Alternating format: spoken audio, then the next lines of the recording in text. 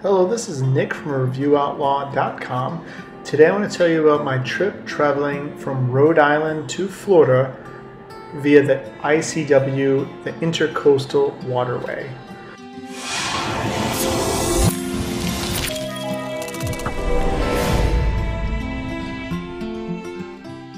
So I took my 35-foot Monterey, it's a 340 SY, 2013 Sport Yacht, and I took it down the Intercoastal. So we left Marina, it was the starting port, and split it into many different days. It took us about 12 days total to get down there. Took some rest stops. Some days we traveled all day long, 8 hours. Other days we traveled for about 3 hours. So it depended on the weather, depended on what the different sites we wanted to see. New York, Atlantic City. We had some destinations we definitely wanted to stop in at, and some days we just wanted to go really far because the weather was with us. Okay, day one, September 20th, Saturday. Getting ready to leave. Getting all gassed up. Excited? Very excited. Cool. Ready to go. Wind's pretty strong today out of the ocean, 30 miles per hour. There's no rain, which is good. So this is the old power adapter. So off the trip, it smells like burning before we left, and actually started a little electrical fire here. As you can see, that's not looking good. It was very hot, so we had to replace this outlet. Went to West Marine, $130. Got that piece replaced. So now we can leave and we don't have to worry about any electrical fires. So the plan was to leave early in the morning, 8 a.m. the first morning, but we had some really heavy wind in the morning, so we figured we'd leave in the afternoon. Then ran into some power issues and had to quickly run to West Marina to fix that before we could go, because we knew once we started the journey we wouldn't have a car. I did get that fixed really quickly. Luckily I had all the parts we needed. And set off, and the wind had come down a bit, but it still was pretty rough out, so we didn't get as far as we wanted to, but we were able to make it to Connecticut. So we did leave the state, and we stopped in Stonington, Connecticut at 6:30. That's day one. So day two, we're up bright and early at 7 a.m. got going about 8 a.m. As you can see, this is also a cold, windy day. A lot of the trip was pretty cold, had our hats on, our jackets on. Once we got pretty far south down to Florida, it really warmed up. But because of the wind this day, we had to do a pit stop and stopped in at New Haven, Connecticut. Took the channel in there, took a little bit out of the way, but we didn't end up stopping that first day, so we wanted to gas up before we hit New York. That second day was an all-day, 8-hour on the boat ride. And we were going at different speeds, but most of it was about 17 miles per hour to about 22, just because we were fighting the waves and the wind. Now each time we would fill up the gas tanks, we have two tanks. It's a dual engine, dual 300 horsepower Merc Cruisers, and we would fill them up to the top, and this way we could get the maximum range. New York was great, beautiful cityscapes. Really neat to see it, the city by the water. Don't have to worry about traffic. Statue of Liberty was really cool. You could get pretty close to it. No lines to worry about, and amazing pictures. So we ended up staying in New Jersey, right outside the city, New York City borders. We had a much cheaper rate by staying in Jersey City, and we ended up stocking up there for the night. And it's just pretty much like right on the border of New York. Alright, so we're on day 3, starting at 8 a.m. bright and early. First final day of nice weather actually. So flat seas, not very small waves, very low wind. And we had some beautiful views of the city as we leave New York City. So we stopped again, took some pictures of the city and just the different cityscapes and the Statue of Liberty. And so today, the next stop we wanted to get to was Atlantic City, which we planned to be about 4 hours. So not a full day of driving, but we definitely wanted to stop in at the big cities. This is George Washington Bridge. and it's nice to actually go underneath it for a change. On the way out of the harbor, we actually went too close to a battleship, which I thought was just a museum, but it was actually an active battleship. So the Harbor Patrol, the local police, and the Coast Guard came after me with their sirens on. Not very happy at all that I was going so close. So that's something not to do. We did see some dolphins on the way down the coast, and we hugged New Jersey coast pretty close. The closer we were to the coast, the flatter the water was. The key was, though, just keeping an eye on that GPS, making sure there's no sandbars that stuck out. So we did hit Atlantic City, and they got a nice kind of entry port. We stayed at the Golden Nugget. It's a casino, which was cool. One thing that was nice is we used Aqua to check into a lot of these different places, and I did it the day of just in case we hit bad weather, and I had to kind of reschedule or plan a different route. But the price was very cheap compared to New York City, especially for this location. And because the casino was right there, we could walk right up and get some food, check the casino out. Ended up going to Gordon Ramsay's burger, I think it was, and they have some awesome food there. So when you pull into the Atlantic City, there's actually a gas station right by the Golden Nugget, and I would not recommend going there. We went there first, but the gas was old. I mean, they hadn't primed the pumps. There was just bird crap all over the dock. So I ended up going to a different dock, which actually provided cheaper rates anyway. So make sure that when you gas up, make sure it's good gas, not sitting there too old, and that if there's bird crap all over the dock, then avoid that one. After every day we would try to wax the boat and clean it and rinse it. We took an Uber into the Atlantic City itself, the boardwalk. Really cool to walk up and down that. A lot of different things to see. At this time of the season, a lot of it's closed, but it was just still amazing views and a lot of fun stuff to do.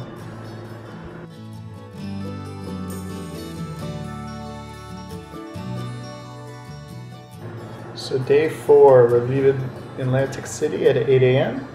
I headed out. Unfortunately, this day we hit the wind was kicking up, the waves were kicking up, so we didn't get as far as we would have liked. So we actually did stop in for some lunch, and that's kind of a good idea to do if the wind is against you and the waves are against you. Sometimes you stop in for an hour somewhere, and hopefully the weather will calm down a bit. So we stopped in at a place called the Lobster House. It was about 45 nautical miles into the trip. It was cool because you could pull the boat right up on the side of the dock that was free. You could pull in there, grab some food, and then take back off. And it wasn't that far out of the trip. It was just in a little inlet, which was protected from the wind and the waves, and then headed back out. And actually, after that bit of a break, the wind and things did calm down a bit. So our final destination we ended off at was Ocean City, Maryland. This is, I guess, much more popular in the summer times. At this time of year, it's pretty much Deadsville. A lot of the town closes down, so there wasn't much there. As you can see, they have a Ferris wheel and different amusement parks. So in the summertime, fall, I'm sure it's pretty exciting, but we were leaving late October, so a lot of town had closed down. And that's something interesting to kind of look out for if you're going down Intercoastal. What time of year are you going, and what do you want to do? One neat thing though, at the harbor we stopped in at, they actually had a restaurant right on the water, so we were able to grab some food and drinks before we closed in for the night.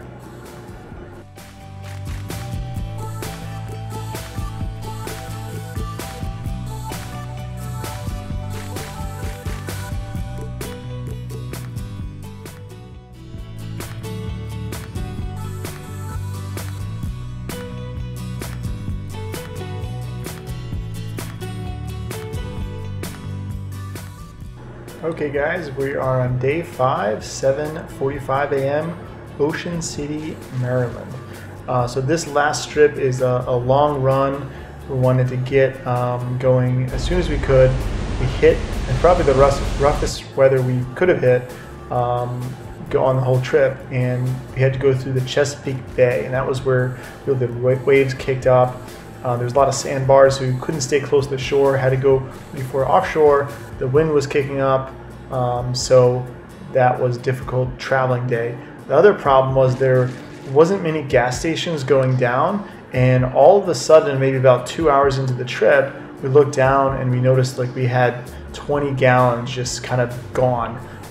And so we either didn't fill it up right the day before or something happened, but it wasn't good because once we kind of started getting going, there wasn't really a gas station for 50 to 60 miles. So if we did run out of gas, you'd have to call Sea-Tow, and that would be a long, long tow. So we did get a little nervous there, kept trucking through it, and luckily we made it. I think we had maybe about 30 gallons left in the tank. So we used quite a lot, but we did make it. That was probably one of the rougher days. Took us all day to get there. And the Chesapeake Bay, kind of through the bridge, you get to go over a actual tunnel. And that brings us to the beginning of the ICW, which is R36 buoy that marks the official start of the ICW Intercoastal Water Way, and we knew once we hit that we'd have much smoother waters. This is Norfolk, Virginia. So here we have Norfolk, Virginia. We have a lot of different battleships and things like that being repaired. Huge military presence here, which is neat. We stayed at the waterside, which is cool because it's right in town, good prices. My grandparents actually live in Norfolk, so we gave them a call and had them come out with us for some dinner, which was nice. Always good to have family and meet up with friends or family when you're going down.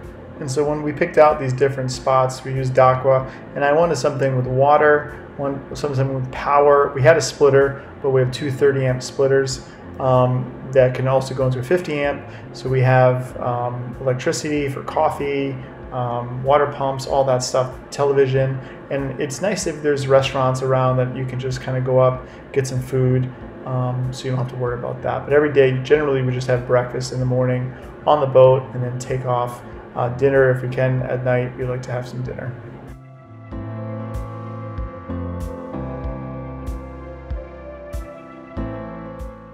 So day 6, going down the Intercoastal, Norfolk, Virginia is our starting point. At this point, it's a little bit different of a journey as it's a much smoother ride, a little bit more technical as far as it's a tighter area, tighter canal. There's more ships going back and forth, and when you pass ships and things of that nature, it's different. Also saw a lot of these Navy ships. I want to stay away from them as I didn't want to run into another issue like I did in New York. But for the most part, you know, they're docked up, so you don't have to worry too much. I did see a cruise ship, and they have police patrol, so when you get too close to them, they kind of come after you. So you give them a wide berth, and whenever you see a police patrol or a cruise ship, something like that. But as you go through these bridges, you'd have to really look because this is a tall bridge, so I didn't have to call ahead or anything. But there was a barge coming up the other side, and because of the angle of this bridge, you know, you can almost run into them because the barges are pushing a lot of weight very fast, so they can't turn or stop or really do anything on a dime. So they definitely have the right of way. So as you go through these bridges, you kind of want to be careful. Also, the speed thing was different. I was used to going, you know, 20 to 30 miles per hour on the open ocean. In these Intercoastal Way, you have to go no wake for some of it and look out for those signs. So here we're entering the Great Lock. This is really neat. This is actually our first lock we'd ever been in. And what a lock is you go inside of it and it fills or lowers with water. And the whole purpose of it is that way you wouldn't have a rush or flowing of water depending on the tides. Because if they didn't have this, you'd really be fighting against that current. It would be super strong. So in this case, the water that we were coming into was high, so we had to tie up. And they do make you wear a life jacket if you go on land. If you stay on your boat, you don't have to wear a life jacket, which seems odd. But basically, you get a bunch of boats in there. You radio them on 16, letting you know, hey, I'm planning on going southward bound. You know, this is my boat name. And they say, okay, come up to this point. You come up. As you can see, we're not tied in. We're very loose. And it probably took 15 minutes or something between getting in there and then them going and lowering it. And as soon as they lower it, they say, as soon as you see it halfway open, you can start going out. And right after this, there's a bridge, and they time it on the hour. So you want to basically get out of this guy and hit that bridge, because depending on the state, some of them bridges open on demand, which you'd call you know, the bridge and say, hey, can you please open it? Other ones it's every half an hour, other ones every hour. So if you have to wait an hour sometimes to open the bridge, you're just kind of sitting there. So we wanted to get some distance, so we luckily just made it to that bridge right as they were opening, which was great. There's a couple boats behind us, sailboats and things like that, and you know what basically got past that point. There was a good amount of bridges. There was swing bridges, drawbridges, all those different things as we went down the river. Some of them we could scoot right under. The height was fine.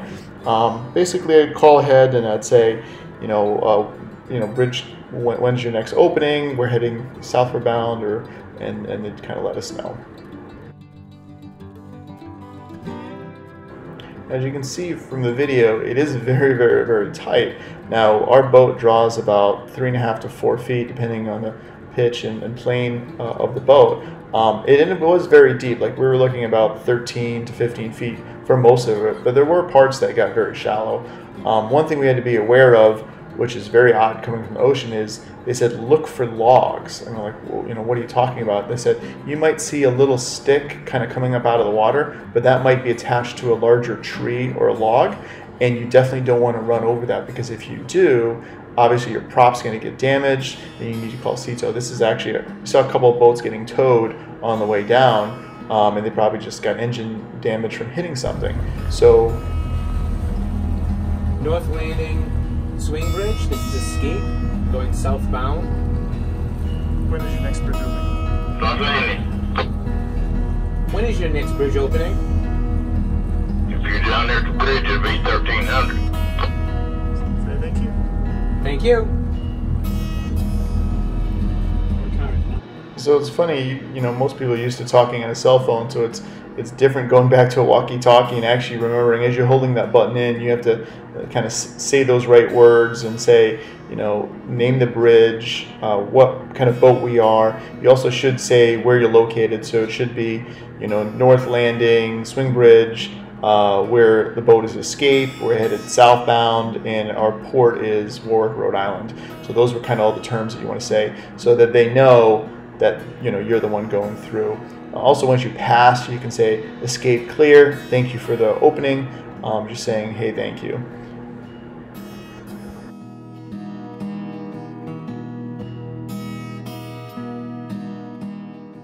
So as we were looking into different marinas to stop on the way down, saw some different things that some of them had. Some of them have pools, some of them have, you know, laundry that's included for free. Some of them give you rental cars included. This particular one gave us a go-kart, which I thought was really cool. That way you could take it into town, and different towns, this is North Carolina down here, you can actually drive around the town in a golf cart, which is great because, you know, who wants to drive in a car? And it was warm enough that that was no problem at all. So Belhaven had some great restaurant actually that we stopped in that night, really close to the marina. Great food, great prices. As I notice I go more and more south, we get friendlier and friendlier people, especially the restaurants and things like that. Great food. So this was a really fun stop in to get some food, and then we were ready to go that next morning. It's Paul making us breakfast in the morning. It's about 6:30. Still dark out. Getting ready to go before the storm. Let's see, it's still dark out.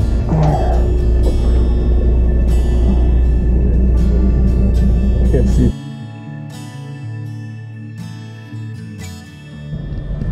Look at the sunrise coming up here. Just getting the boat set up, and we'll be putting the back tarp on today because of the rain. So we looked at the weather, we knew the weather was not going to be good that day, and the sky was telling us that. The sailor thing is red sky in the morning, sailor take warning, and that was absolutely true today. It was going to be a windy, rainy day, and the sky told us everything we needed to know about that. We are leaving River Forest Marina. Try to make at least a couple of hours, but the skies over here look pretty nasty. It's supposed to be raining They said bad winds, but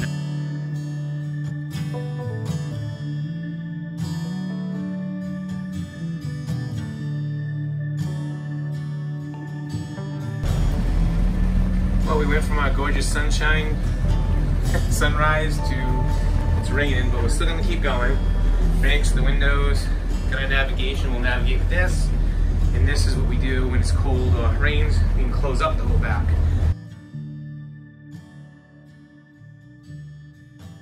So look here, if you look at this GPS, it actually says that we're on the ground right now. If you look, we're pretty much right in the middle of the channel. I have a second GPS, my phone, is showing me here that we're right in the middle. So go underneath this bridge. And so it's got a red line here on the app to say watch bridge clearance in case you have a sailboat.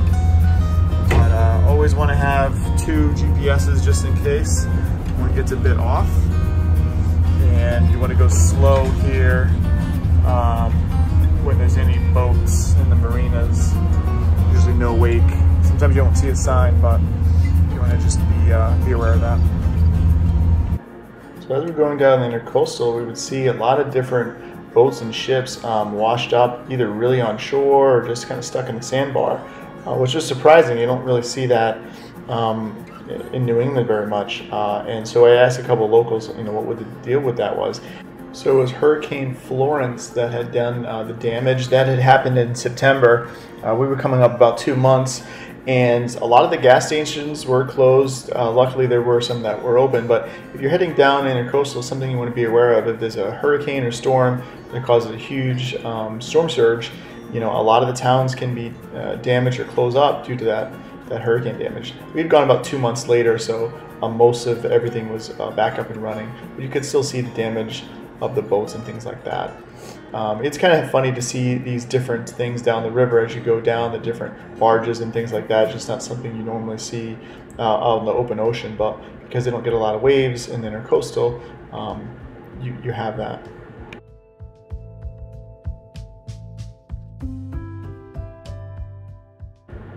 So we docked up really early at Moorhead City in North Carolina. We only did about 3 hours this day, just because we wanted to get in before the really heavy rain hit, the heavy wind. And so we just took the some lunch and just walked around the town and just took a day to relax. But even this spot right here, that wind that night, it was so rough that it was like throwing me up out of the bed, just the way the wind was hitting that sideways way. And we really tied the boat down tight. As you can see, this wind just starting to pick up, but that night was a rough night. Did not get a lot of sleep that night. So because of the wind and the rain, we actually just ended up staying in the boat, having some dinner on the boat. One thing to be aware of, one of the days we had too many appliances plugged in, the toaster oven, the coffee machine, everything going at once, and we actually did short circuit the whole marina, kind of lost power. It's one of the smaller marinas, but too many appliances running at the same time, not such a good idea. The boat was fine, but the marina, we could not get the power figured back on.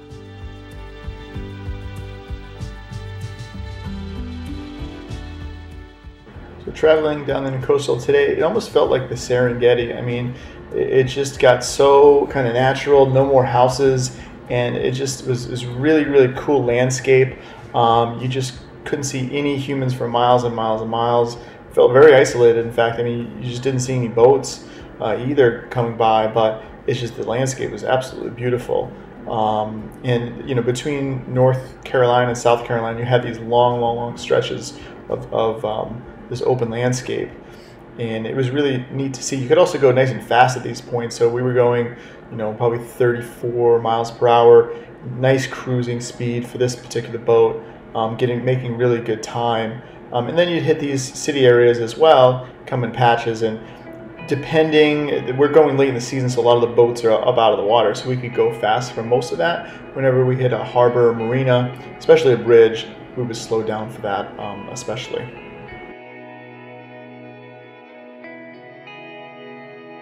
So when it came to passing boats, we had a little bit of a learning curve. Coming from Rhode Island, it was very open, and you just pass boats when you feel like passing them. It's no big deal.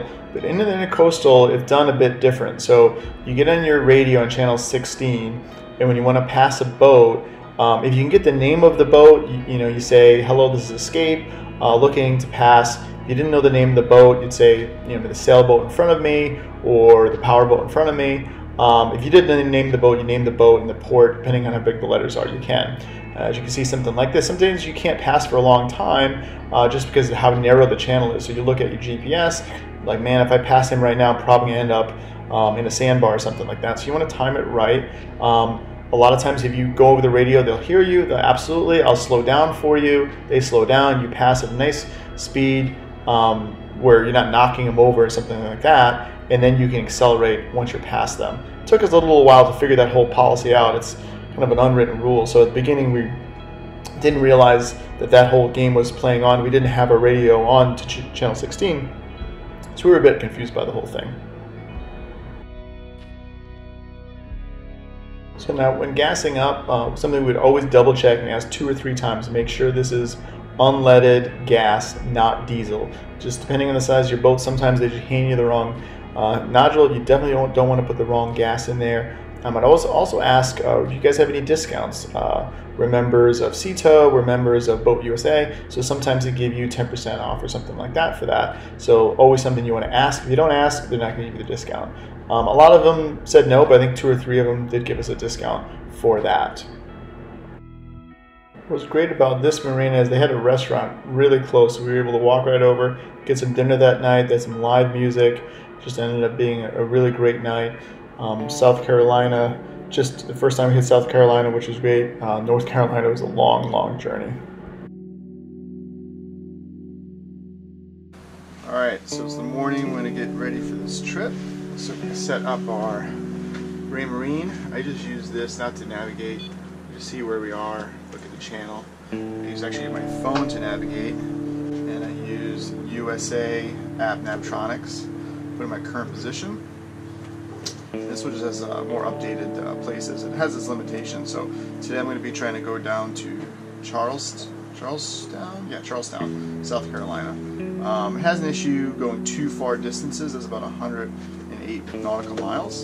So I'm at my current position, and I'm going to just plot a course about halfway there. Should highlight my finger, plot a course, and then once I get this point, I'll plot the rest of the course. So this particular marina was right before a swing bridge. We timed it just right. There's a couple boats ready to go out. We requested a sailboat, says, we're a powerboat, do you mind if we cut in front of you? That way we won't have to do it later. And they said, yeah, sure, no problem. So we did that. As soon as you see that bridge swinging open, you can kind of accelerate towards that and go right underneath that. But what's interesting is North Carolina, they have their bridges set up on a schedule. So it's like every 30 minutes, every hour. South Carolina, they don't do that. They do something different. You have to request the bridge being open. So you just, once you're in front of the bridge, you say, I'm heading southbound, I'm requesting a bridge opening. They say, sure, no problem, and then they open it. I think that actually works better for the boats and probably for the cars as well. Than some bridges like this, they were just left open. They could just be railroad bridges. So they're always going to stay open, and they're going to just lower if the train comes or something like that. If the train coming, you just have to wait for the train. There's nothing you can do about that.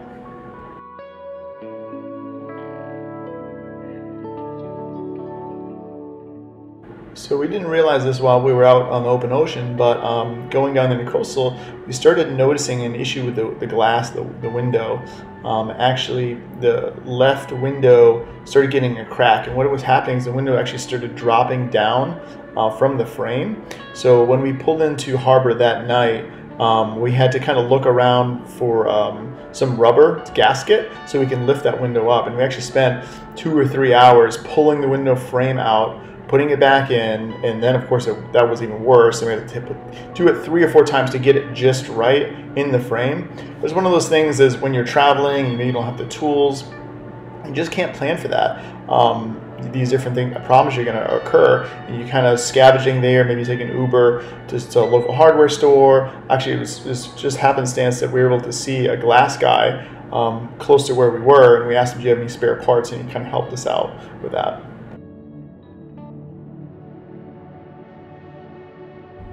Okay, here we just pulled up to Georgetown. It's a public dock, free. tied up, and we get some transient here, get some lunch. So actually today we ran into a boat that ran into distress. I guess they ran out of gas or maybe a problem with their engine. Waved us down. They said, "Do you mind giving us a tow back to the local ramp?" And we're like, "Sure, no problem." So it was maybe about 20-30 minute drive, but it's just always good to help any people that get distressed or need help on the river. You might be there one day where something happens to your boat and you need some help. So whenever you can help someone out, pay it forward. Here we're entering Charlestown, South Carolina. Huge marina. We ended up gassing up here and pulling into a spot. Funny enough, this has happened a couple of times. They give us the spot number, we pull in, and then they're like, "Oh," another boat comes up, say, "Hey, this is my spot." Like, well, this is the spot they gave us. Go back to the front desk. "Oh, sorry, give you the," and then we have to end up having to move. So that happened a couple times in our adventures down the different marinas. What I liked about this particular marina is they had pools, they had a hot tub, again a couple nice restaurants, really close walking distance, that had great views of this. This is a museum battleship right here that we're looking at. Really neat views of the bridge and the whole cityscape. And they also, at that night, we ended up spending a little bit of time in the hot tub, just relaxing our backs and things like that. Also had some bikes that you could rent, and we went to the local town for that. We are now leaving Charleston. A little later today, it's 8:30. Sun's already up. Leaving the aircraft carrier, everything. So another issue we had going down the Intercoastal on the boat itself was some engine, kind of the oil lube. We were getting low on gear lube fluid, and so we would constantly check, and it ended up going down below in the engine compartment. We had to clean it up with some rags and stuff like that. We had a small leak, and every day, kind of a couple hours a day, we would check to make sure, do we need more lube and things like that. Once we got to one of the harbors, we figured out it was just the cap actually had become loose. So we took the cap off and then back on. It was just slightly unthreaded, probably the mechanic working on it. Here's a weird thing. We're in the middle of the land, it says. Yeah, it says that too. But we got 43 feet, and we're on the right side of the marker, which is red right return. So on the right side there, but plenty of depth. But our map shows that we're aground. That's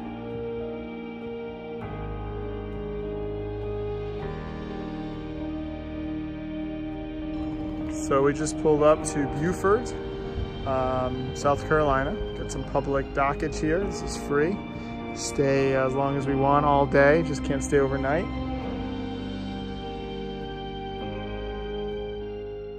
So going down the Intercoastal, you see some different neat boats. There's a powered catamaran, and you kind of think like, if I were to do this trip again, what kind of boat would I prefer it being on? Although this was a great boat, something with a little bit more living space would definitely be fun.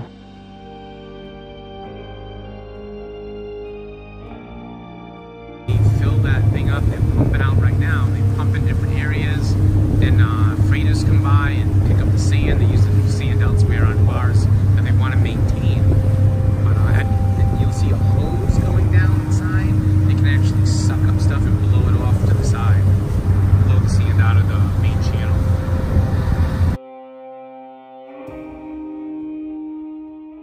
So now we're going to be entering Hilton Head, and we've actually visited Hilton Head. This is the lighthouse, the main entrance to the harbor. We've visited before just by plane. I had a timeshare for a week and spent the week here. So I saw it by bike. Amazing city to see by bike, but we're often trying to visit the harbors and anything by the water. This is a couple nice restaurants and town up here, but we often try to visit it by water. So this is a very different experience actually arriving by water. Just the views you get are really neat, and you're right kind of where all the action is in the middle of the city center. So it was really fun to come back. This maybe 2-3 years ago we came here by air actually, and this time was by sea.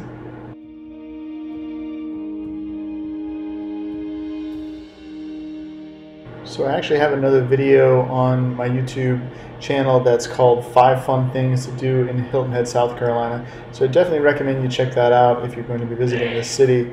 Again, amazing city. I really like the bike rides and just the water views and things like that that you get in the city. And I like the Spanish moss. I think that's really cool as well. That's something we don't have up north.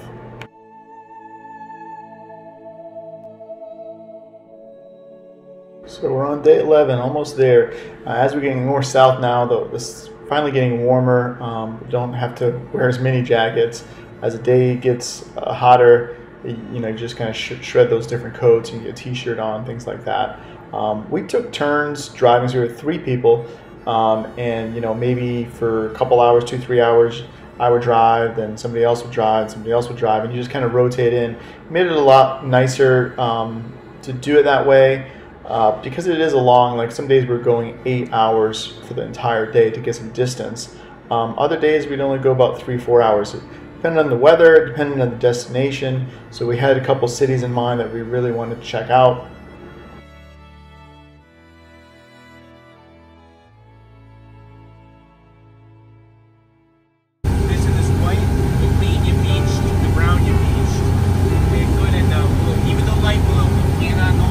And you went off and the GPS will hold up a little bit, you would literally go from 20 feet to 2 feet. So you have to be very, very careful when you're at this point. So what we noticed on the GPS is at certain points where you have 2 different mouths connecting, like kind of a Y connection, you really had to be careful. That is when the sandbars hit. So it'd go, maybe 15 feet, all the way down to like 6 feet in a matter of seconds if we were going 30 miles per hour. So we really had to keep a close eye on that depth. And usually a second person would have to kind of look at that and with you. And so you keep an eye ahead. The second person looks at the GPS or depth gauge and make sure that it doesn't drop too quickly. If it did, we'd slow the boat really down quickly. So Brunswick, Georgia. This was a really cool place. They actually gave you a free beer at the Marina, which I've never heard about before. They had laundry, they had bikes and things like that. All of the bikes were pretty beat up. We ended up just walking into town for some dinner. But a lot of places, boats here. And I think this is where a lot of people keep it for the winter time. The prices for gas were really cheap. The kind of monthly prices to keep your boat here was really good. And you're just north enough where you're kind of away from most of the hurricanes, where most of them hit, but you're south enough where it's still staying warm for most of the year. The water was super, super flat this day, kind of leaving, which was awesome. You just get some nice speed, and it's just a really nice, smooth ride. That's one of my favorite things, is when the water is just super, super flat. So this is John Paul. This is actually from the TV show Whale Wars. It's about people that go after whale hunters. So I think they were just gassing up in port that day. It was kind of neat seeing that boat. But this is the last day of the trip, day 12. Things that kind of I learned, or if I were to do this trip all over again, I probably would have gone a little bit earlier in the season just so it was a little bit warmer. Also, the first 3 days was really bad windy days, so I probably would have timed it so those first 3 days were smoother, because if it's a windier day in the Intercoastal, it's not that as big of a deal.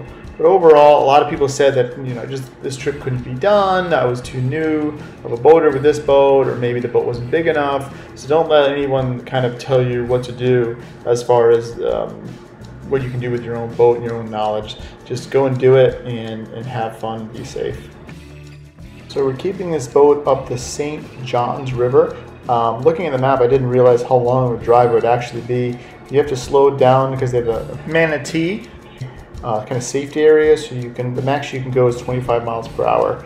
But it's quite up this river here, out of the way of the Intercoastal. Definitely not near the beach or anything like that. So looking at the map, it looks really close, but when you actually drive it in the boat, quite a distance. All right, so we've officially arrived in Jacksonville. We're at the landing, they call it, for some free parking. I think it's restaurants. I do like how in Florida there's all these different spots you can pull up, get some food, and especially you don't pay for the dockage per hour. Like in Newport, Rhode Island, you can pay basically like $20–30 per hour just to dock up, and then you want to get some food, and you're going to have to pay for food as well. So in Florida, I think they make it much more border friendly for that. Obviously, there's more space in the water as well, but still, it gets the tourists down there, and just kind of a fun thing to do.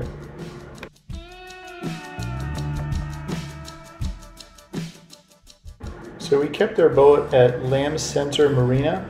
One neat thing about this marina is it's a covered marina, so it's concrete covered. Not too many marinas have that covered, and that's gonna help with the dew. So if you get that hot temperature or the low temperature night, the concrete's gonna keep that temperature more even. Also the blistering sun, you can get those hot days, and it can just like melt your face off. So that's gonna basically help protect you from that. And just the rain as well. So we had one day it was just really raining out, and having that cover, it's nice. You're outside, but it's raining. So the plan is we're going to leave this boat down here at this marina for probably about a month. We got to go back, do some work and things like that, and we'll come back and visit this. And then I'd like to take it some different places, down to the Keys, out to the Bahamas, and I like to do some videos about that as well. So definitely stay tuned for those videos to come, and you can kind of get an idea of what it would take to get your boat out there as far as costs and some different places to check out. But we finally arrived, 1,251 nautical miles totally, 3 p.m. Okay, so here are the totals for the trip. It took us 12 days. Nautical miles, 1,251. Engine hours, 69. Gallons of gas, 1,318. Cost of gas, $5,033. Average speed, 18 miles per hour. And top speed, 44 miles per hour. Hope you guys liked the video. It's a quick video of me kite surfing in Jacksonville. And stay tuned for more videos. If you have any questions at all, feel free to leave in the comments. Thanks, guys.